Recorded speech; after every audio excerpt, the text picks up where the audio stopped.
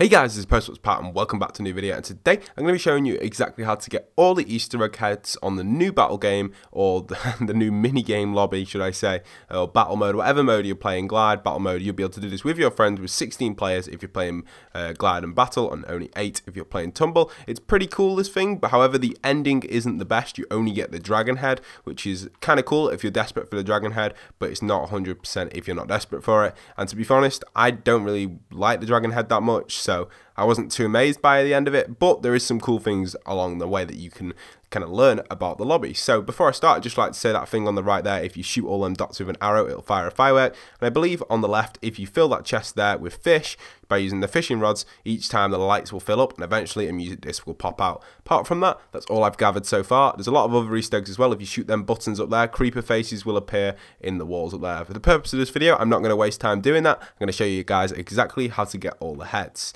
But if you want to try that for yourself, you can, and it's something to make it excited for you guys as well about actually watching me doing it. So let's get straight into this, and here we go. So I don't know exactly what all these levers do. Some of the stuff I don't have a clue what it does, but I'm just messing around. But the heads I know exactly how to get. So to start with, you're going to want to find the room which has the actual table in it. So this bucket up here, you want to turn this so it looks like it's tipping out, so you're tipping the bucket out that angle so it's facing right downwards like that. And then you go down here like this, and this is this building, by the way. When I go outside you can see which building it is. It's the highest one up you can get into by the fountain up here.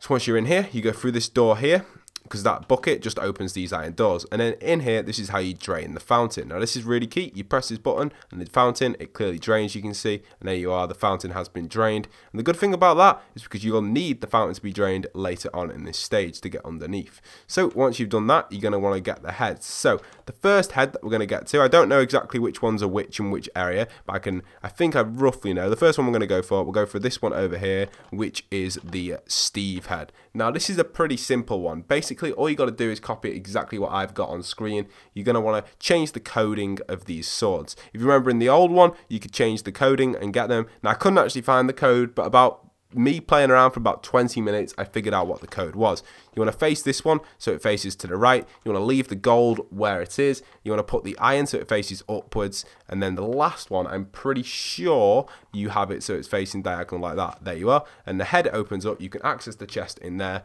And once you're inside in there, you can grab however many Steve heads you want. I'm just going to take the one for now. But there you are. So we've got one Steve head.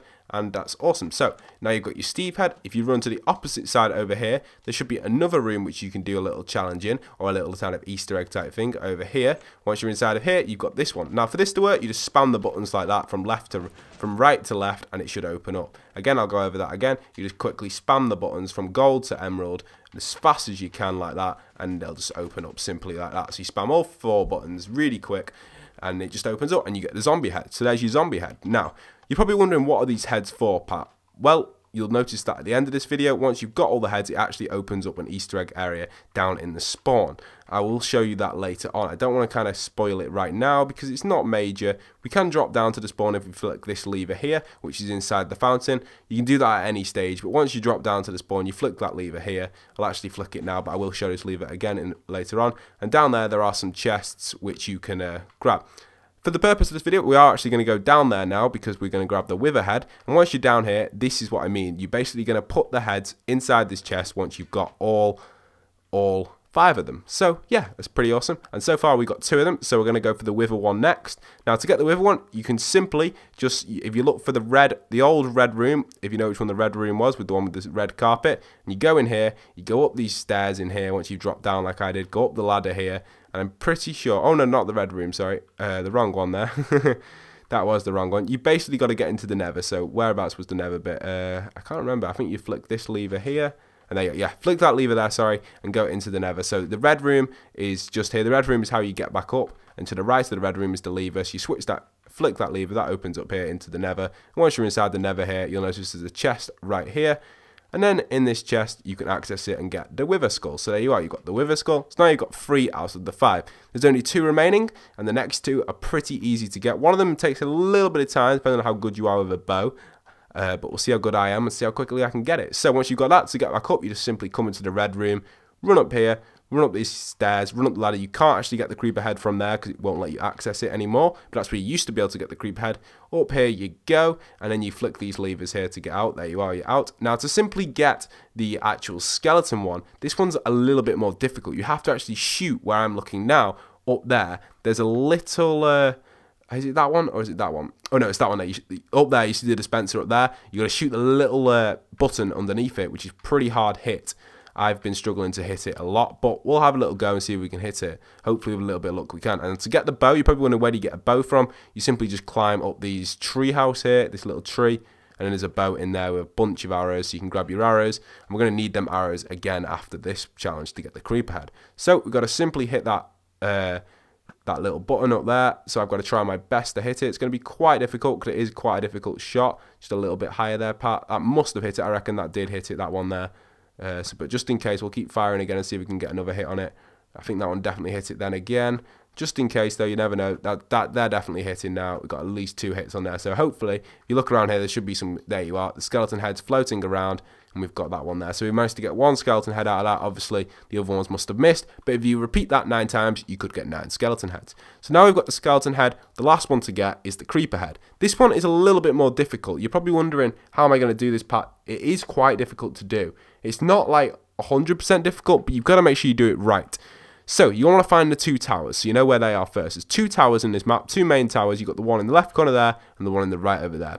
You want to find them 2. Once you've got the 2 of them, you want to remember where they are because that's going to be key because you need to be quick. So you know one's on the right over here and one's on the left. To access these very quickly, one of them you have to actually climb the treehouse. I recommend doing this one first because it takes a little bit of time to do. You don't want your arrows to despawn. And with the 16 player limit, there is actually a rendering reduce. I don't know if you've noticed, but the actual distance of rendering items has been reduced to make it less laggy. So yeah, so you got to do this one first. It's just easier. So come this one first, run up this tower here, and then once you're at the top of the tower, you'll notice there is a little button or a pressure plate, should I say. You want to put an arrow on that pressure plate. Once the arrow's on the pressure plate, you leave it on there. You've got about roughly a short amount of time, not too long, but a good amount of time basically to run to the other tower on the other side. Jump off here like that. There we are. Jump down here, up here, and then if we keep running around here, and then jump up here, you can run up these stairs up here, and again there'll be exactly the same point where there'll be another pressure plate on the floor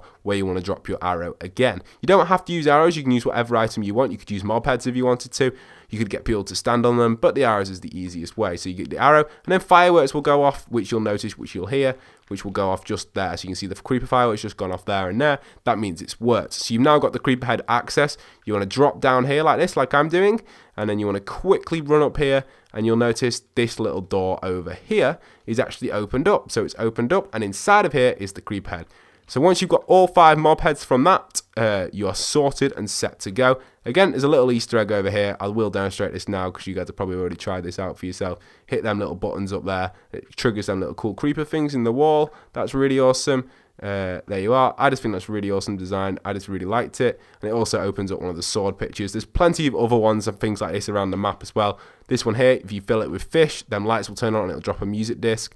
Same over here. If you finish that, I wonder what happens if you shoot it again. I don't think anything will happen. No, nothing will happen. That one over there, it just fires fireworks. And again, you can get the elite trait if you win a game, and you will spawn up on the higher point up there. So that's pretty cool. But anyway, let's drop down to the underground section. I'll probably do another video very soon on the music discs as well, if you guys are interested in that. But yes, we're now down in the other section down here. This doesn't work anymore, this button. And once you've got all your mob heads, you simply just put them in this chest over here. To the music play. Yes, the music still does play. Nice.